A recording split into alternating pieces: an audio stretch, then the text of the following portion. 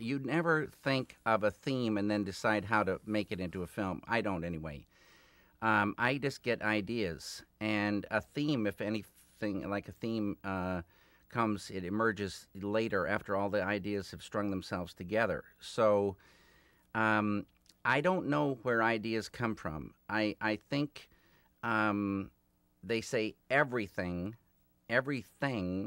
comes from the unified field which underlies creation. And so ideas have to come from there. They must start there. And somewhere along the way, the conscious mind catches an idea. And that's the most thrilling part of the whole process, because then you know what you're going to do, or you know a fragment of what you're going to do, and that fragment makes you fall in love. So the early ideas for Blue Velvet were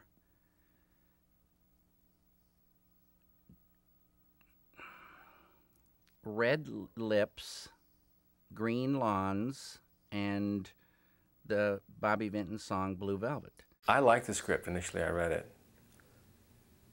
It was very charged.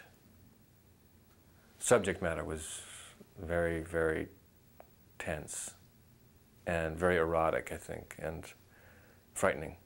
Actors are people whose gift is saying goodbye to themselves and taking on a new persona. And this is tricky business. The better the atmosphere on a set, in my mind, the easier it is for them. And the more they feel at ease and free to let their talent go, the better it is for them and the film. David has the most incredible language in his relationship to actors. He somehow knows exactly the words to choose to describe the essence of a character.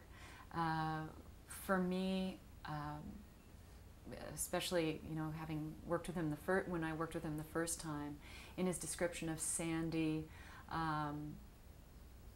he really, I think, wanted her as sort of the archetype of the girl next door, and the light, and robins, and safety, and a hopeful world, and all these kinds of descriptions. But he would always add to that there was in David's terminology, a wind or a mystery to all of it. And it's because I think he loves expressing the duality of people and the opposites in each character.